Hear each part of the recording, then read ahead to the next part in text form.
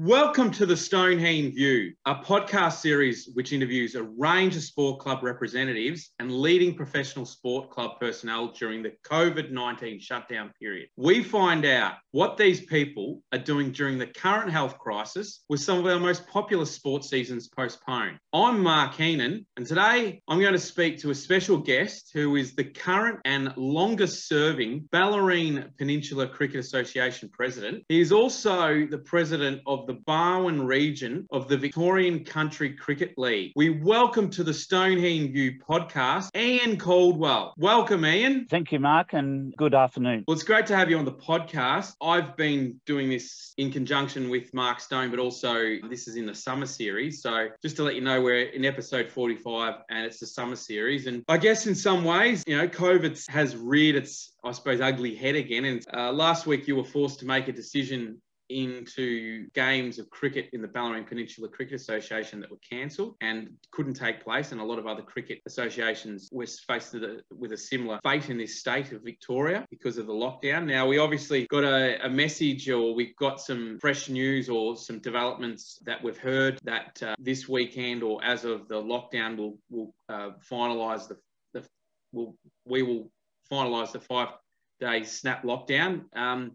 So you can alert us to the games are on for the upcoming weekend of cricket, and that it's a good sign for, I suppose, to complete the rest of the season. It certainly is, Mark, and it's wonderful news for community sport, whether it's cricket, whether it's soccer, whether it's hockey, whatever the sport is, that we all can go back out onto the playing field and compete and enjoy the game that we love dearly. So the news coming from the government was most welcome. Last weekend, round 13 was cancelled, and what we've done is rescheduled that round, the same games, to this weekend coming. So we don't lose any days of cricket. We've just pushed the whole season back a week. Well, that's really good to hear, Ian. And I guess in some ways, this has been a gradual season in a lot of ways, with developments that have happened around the Bellarine Peninsula Cricket Association, and you've been faced with challenges along with your fellow people that work on the committee for the Bellarine Peninsula Cricket Association. And we'll take you back to what happened last season shortly. You've been faced with a lot of challenges. Can we just talk about this recent 5-day snap lockdown and what you had to endure and how you went about contacting people? Because this podcast is obviously about, we talk to the sports players, we talk to the coaches, we talk to people involved in sports, but you're classically, an administrator and a volunteer administrator as well. You have had some challenges this year in terms of an association, and just tell us what transpired in the last week where you called off the most recent round of cricket because of the 5-day snap lockdown. It was around about lunchtime when I was alerted by one of our executive members that the government had made a decision to instigate a 5-day lockdown, which meant that all community sport would cease. Then following that, and a very quick ring around to the executive, and we were able to quickly agree and put out the word through the secretary email to all the clubs, and also on our Facebook page, to alert everybody in the Bellarine Peninsula cricket community, due to the government's directions, that cricket had been cancelled for that weekend, and we went into the 5-day lockdown. Then we're just waiting for the days to tick down, and hopefully we'll get good news at the end of that 5 days, which we did, and that the community sport can recommence this weekend. Obviously, there were things that you've been in place, and one thing that we want to know about, or how your role has changed as a BPCA administrator, because, you would hold meetings at the Leopold Sportsman's Club, and I understand that they've been an important part of the league in terms of facilitating those meetings and, helping, organise sponsorship along with your other sponsors as well, like Flying Brick. But it's really important to sort of discuss that as part of what we do and how, we organise this, is that, yes, it's coming to you on Zoom, but everyone's had to change the way they've done things. And ever since last year, when you called off the season, there was, I suppose, you awarded the team that finished on top of the ladder, the pennant winnership, or, they were granted them being the winners for that season without playing a grand final. And I think that was probably fair under the circumstances. But you've also had to conduct meetings, not in person, as face-to-face, where you have monthly meetings. I think your AGM would have been done on Zoom, and all your meetings since, I believe, last year when COVID broke out have been done on Zoom. I mean, how has that worked, and what's sort of the feedback from the BPCA committee on running those meetings on Zoom and just doing things differently? Thanks, Mark. The importance of still communicating due to the COVID situations is very important. You just can't stop not communicating, and meeting by Zoom is an important part of that. We're able to come together, have a delegates meeting, and as you quite rightly said, the AGM was conducted on Zoom, and also the meeting leading up to that, which is our rules meeting, and where we thrash out possible rule changes which will be submitted by clubs to be voted on at the AGM, and necessitated that to occur. So nothing like meeting in the flesh, in a room around the table, but it's important aspect of that in the face of the pandemic limitations that we're working with. One of the big things that you would have discussed as an association was how to structure the season. Now, I know myself, playing cricket, and sort of feel like you've got two lifetimes. I've just recently started going back into cricket, and even I suppose even in the last 10 years I've been playing the one-day format. Now it's mandatory across all grades in the Bellarine Peninsula Cricket Association to play, one-day games. Now, obviously, in previous seasons, you might have had a mixture of one-day games and two-day games. You've had T20 comps, which is completely separate with a T20. But this season, you decided to have a 14-round season, but you knew that if COVID broke out like what it just has, and where we had to have a snap lockdown, you could extend the season by a week, because you still had weeks up your sleeve in March to play with to host finals. So essentially, if we look at the actual fixture at the moment, and I have got it up with me, is that it's a 14-round season. Round 13 games could have actually gone ahead on the 13th of February, but they didn't eventuate. So you've pushed that back. So you had the fixtures ready, but round 13 is the 20th of February. So I suppose one advantage Ian, is that you've had some flexibility with the fixture, and having these one-day games has also promoted the availability of players within clubs.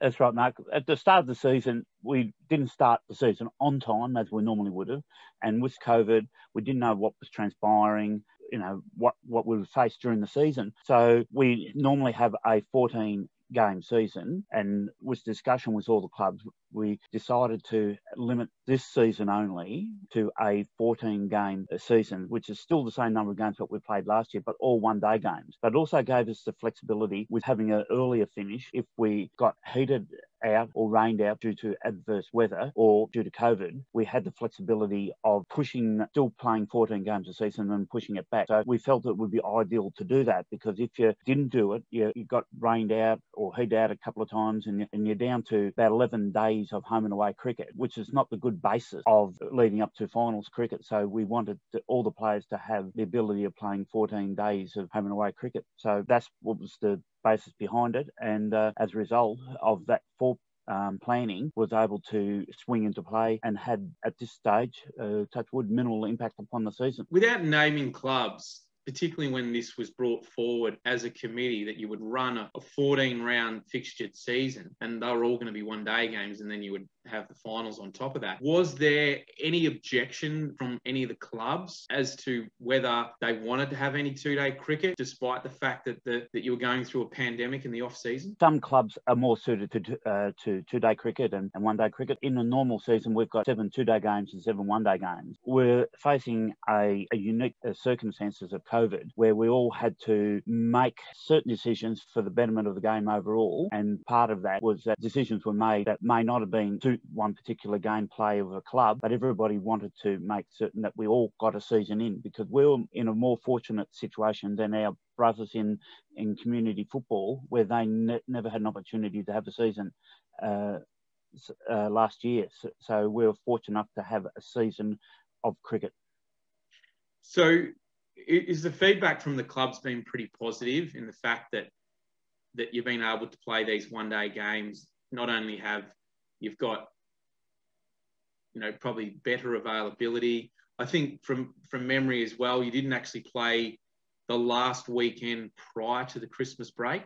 So, so if you were a family, you could get away and you didn't have to worry about playing for your own club. So those changes that have been made to the fixture, what's the intel and what's the feedback that you've got from clubs? Well, normally in a season we've got 26 weeks of available to play cricket. You've got 21 days of home and away. You've got 2 days of finals. There's a reserve weekend and also 2 weekends off over the Christmas New Year period, and that gives you 26 Saturdays for cricket. So with the shortened season on one-day games, which enabled us to have a 3-week break, same as our brothers in the GCA had, because we just started out a week earlier than the GCA, which meant that we went back a week earlier than they did. So it enabled players to probably over the Christmas period have more family time. So that was okay with that first week back, because you would have came back a week earlier? That's fine. It was a value judgment where Christmas and fall within the week type of thing, So you almost get deciding where you're going to have that start the 2-week break or the 3-week break. So it all worked out very well, very good. Now, you're also the president of the Barwon region of the Victorian Country Cricket League. What changes in that role have you had? I mean, obviously, if you're communicating with fellow representatives of the BPCA, that you might have done the Zoom chats and all that, but what are the restrictions been like as someone where you might have had to travel to a ground and had to abide by some of the rules, like whether you entered, say, the rooms or whatever, have you had to go in and get some sanitizer? Have you had to do the contact tracing? What are some of the things that you've had to do when you're sort of attending those fixtures? Well, if you're attending a cricket venue, no matter whether it's in the Bellarine Peninsula Cricket Association or the Geelong Cricket Association, or up in Melbourne or anywhere in the state, you've got certain COVID protocols you've got to follow. Scanning in, sanitising, that doesn't change wherever you happen to be. So in the role, we've had a lot more board Zoom meetings, and which were the meetings a lot shorter than we normally have morning and afternoon in Melbourne. I was able to attend 2 trial matches because the national championships were cancelled for this year. So we've had 2 matches, east versus west of the state, Open 8, where the selectors have invited players to come in and play, so that the selectors got an idea of the talent out there in the view of selection for next year. We've also got the under-21 match. Barwon played Northern Rivers last month up in Bendigo. So we went up Bendigo to play, where Barwon defeated Bendigo, and unfortunately the Murray Mallee weren't able to fill the team in the round 2. We're now playing in the final, Gippsland, at the Premier Cricket Club of the Kingston Hawks at Parkdale. So, and which is a very fine ground. So that's the Monday of the long weekend, which is Labor Day. And obviously, by getting you on this program, that you still play, and we're going to talk about a little bit about your sort of career playing, but also, that there are many roles that you filled. I mean, player that is a life member of the Port Arlington Cricket Club. You're very passionate about the statistics there. You're umpiring as well, so there's many duties that you have there. So you've got a whole host of involvement. It's also important to note that you're actually playing for the Geelong Seniors Cricket Club in the over 60s competition, and that season's been somewhat impacted as well. But I've just noticed a story recently that the Geelong over 50s side has also hit the ground running, because they're playing in a final in the upcoming weekend. Is there much rivalry between the over 50s and the over 60s, and see how far you go with some of these competitions? One of the things that we've got in the 2 veteran cricket clubs we've got in Geelong, the over 50s competition, they're structured and they play finals. In the over 60s, there's no finals, and that we just play each week. And on Saturday, we've got 2 teams we put out. There's a midweek team we have, and we've got an upcoming competition, the Border Cup at Mount Gambier, where we've Geelong, Hamilton, Adelaide, and Mount Gambier playing in that tournament. Then about a week later, up in Echuca, we've got a very big statewide carnival up there. So there's a number of competitions in the veterans cricket that you're able to participate in, as well as on the Sunday. There is a transition between to 58, 59. You can transition across to the over 60s, and we've had a couple of players who have done that recently in Tom O'Brien and Owen Brew, and that they are welcome additions to the over 60s. Now, just a quick one on that. Are there any dangers, or are those competitions subject to change? Because you mentioned different towns outside of Victoria and also holding a tournament which is on the Murray in Echuca. Because of what's going on with the pandemic, by bringing different parts of different parts of the state and also interstate. I mean, obviously, some of these competitions could be subject to change, could they not? Well, everything's subject to change depending on the circumstance we're faced with, but the organisers this year up in Echuca has made a decision that all the games will be played on the Victorian side of the border. So there'll be no games over in New South Wales. So if we had a lockdown or we had border restrictions inhibiting us of crossing from New South Wales to Victoria or vice versa, where it could take a significant amount of time, that's the organisers seem to have taken away that barrier by having all the games in Victoria. Now, at last year's AGM, when you were announced as the president, you're going into another term of presidency with the BPCA, which made you the longest serving president. I guess two ones here is, how many years have you been president of the BPCA, and what did you like about being on a cricket committee? How did you, something when you were younger, why did you go down that path on being in a cricket committee and then ultimately being involved in a association committee? It's a good question, because I first went on to administration role on the committee down at Port Arlington. Then I was secretary early on for a year. I've had 3 different terms as treasurer down there, and also on the committee type of thing. It's also just wanting to put back in to the game and also to the club. That's been good to you, like to try and, we are custodians and we want to be able to pass that on to the next generation of administrators, the game in a good condition or better condition than what we received it from the administrators in the past. So this is my 9th season as president, and it's a role that I do enjoy. We've all got a limited amount of time to into the roles, and we've got to make certain that when our time comes towards an end, that we do have succession planning. I got to meet you probably more so when I was the league representative and the media publicity officer going back a few years, and I've got to say, having known you on a longer term basis since then, is that there is a funny side to you as well, and I like to talk about that and to have a little bit of banter. And I noticed you've got so many books behind you, and we've just been in COVID, and we're in COVID last year. And you've also got a wonderful animal that likes to strike its way around the house and outside as well. And I don't know if he's going to land on your lap in a sec, but he's a cat, I think, by the name of Snow. That's its name. And what have you done during the course of COVID that you haven't sort of managed to do because we've had lockdowns, or we've had, stage 3 restrictions where we haven't had the sort of the civil liberties that you and I would normally have in previous years. What have you had a chance to do, and have you learned any other skills during this period? I'd about to say, obviously, learning the skills of Zoom and chairing meetings, because it's always a work in progress. And during COVID, concentrating on cricket and administration, but also the ability to listen to some music. I've got a large collection of classical music, which I'm able to... So when we talk about the musical taste, we didn't have any Rolling Stones or the Beatles in there? I do have the music of my youth. I was more a Beatles person than a Rolling Stones person type of thing. But then in my youth, I was very much a fan of progressive rock, prog rock, Van Yes and Jethro Tull and Genesis and all the like. And it's a little bit heavier with Deep Purple and Black Sabbath, etc. And the music taste is very wide, and I can also sit down and enjoy jazz and the blues. And just give us the quick version of how that famous creature with white fluffy hair landed in your lap and landed into your way of life. He was born next door, and the tenants of the house next door were moving out, and he was spending a lot of time over in my place, and they asked me if I would like to, said he spent a lot of time there, would I like to have him and take care of him? In a moment of hesitation, he's now become a very much a valued member of the household. And I also understand too, and this was pre-COVID, because I saw you in a few trips when I went to the library just in Geelong in Belmont.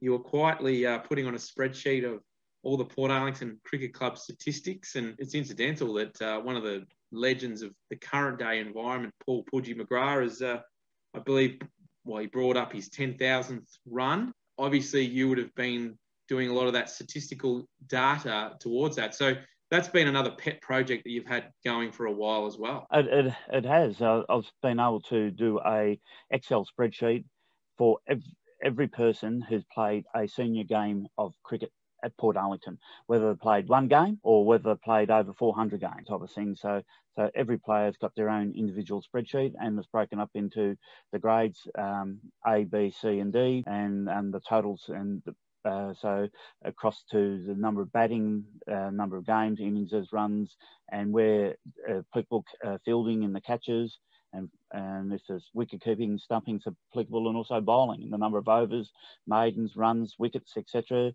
And the spreadsheet includes strike rates and economy rate type of thing. So it's all been drawn upon there. So as you said, in recent time, when Paul passed the milestone of 10,000, and a few weeks after he took his 700 senior wicket. So he's definitely the best cricketer we've had down at Port Arlington in the history of the club. Yourself too, you've taken around about 400 wickets and made 5,000 runs. So you won't need to boast your statistics too much, but I guess in some ways, finding out about your statistics and pulling it all together, it's over how many years you've been getting that information, and is there any highlights that come to mind with your own personal career as well? Participating in part of what we affectionately known as the Icebreakers is that in the D-grade premiership team back in 1977-78, first premiership we had at Port Arlington for 17 years. We won that on the Saturday in the one-day comp.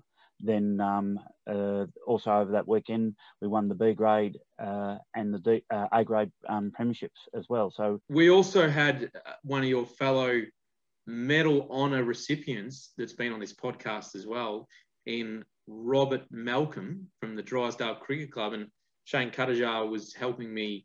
Well, he was a co-sponsor. We also had Nick Halleman on, and last week we had Dale Kerr on from Anglesey, a star player who's his strike rate with the ball is incredible. I think it's less than 16 for every 16 balls or just under, he gets a wicket. So his strike rate's unbelievable, and he's been a leading wicket taker in the league for some time. But can you describe us back what was it like back then? And I mean, it was before I was born, 77, 78. What was your hair really long, and were you driving a Holden Kingswood or what? Well, when I came down to Port Arlington, I had a 120 wide Datsun, and it was a great little car. It was fantastic. It had got a lot of mileage up and the like. So we all had longer hair in the past than what sometimes people don't have the option of keeping it or whatever. Just nature takes over. Oh, I think you're doing pretty well. No, but everything was sort of changed. The grounds we've got at the moment are absolutely, we've got some fantastic grounds in fantastic conditions. The different grass, the Santa Ana grass, with us on at Anglesey, it's in at Winchelsea, Port Arlington, Drysdale, and it's absolutely fantastic. And also the other grounds with the quality of the surface today is a lot better than it was 20 years ago, 30 years ago, or even 40 years ago when I first arrived at down in at Port Arlington. You've also got a medal named after you, and the reason why I mentioned Rob Malcolm is that there is the Rob Malcolm medal, which is, I think, a part of the BPCA representative game, but the Ian Caldwell medal's a grand final medal as well. I believe it is that for the B grade. It's the A2 A2 player of the year, cricket of the year. Yeah, so that's a bit of an honour for you, isn't it? And how long's that been going? That's been going. This will be the third season type of thing. So, so it was an honour when the executive made that recommendation to the delegates, and it was endorsed along with the others type of thing. So, and Robbie Malcolm has been a fantastic advocate for representative cricket, and it's only fitting that the Robbie Malcolm medal will go to the player of in representative matches type of thing. So whether we're able to get back next season with the game against Colac, which we've instigated, and I've already spoken to informally to Gisborne, whether they'd be interested in playing representative matches against the BPCA type of thing, and also back in Country Week. So we've got a fantastic leader in Benny Grinter who's got a passion for representative cricket, and he's a fantastic leader on and off the field. And and we're in safe hands there. So he's following in along the footsteps of people like years ago, and Robert Warren and Stephen Long type of thing. So who are fantastic leaders for the association. You've got 2 rounds to go with the BPCA, particularly if you look at A1, and Anglesea's been the standout, and the round 13 and round 14. And fingers crossed, if there's no delays or there's no more lockdowns, that the finals will be played on Saturday the 6th and Saturday the 13th. The grand final will be played then. Have you got any update on the venues where the grand finals will be played? The executive are in the process now doing an inspection, and so what we'll do is we'll pick 10 grounds on a rating, and from those 10 we'll be shortlisted to 8, because we've got a new criteria which was endorsed at the AGM this year, where the executive will rate 8 grounds, and then they will allocate the grand final to the 2 teams, and try and eliminate a little bit of the travelling. As a hypothetical, if Barrable and Anglesea make it through to the A1 grand final, there could be Jan Juck or it could be Winchelsea, depending as a couple of alternatives and the like. So, but no one club will be able to play a home final at home.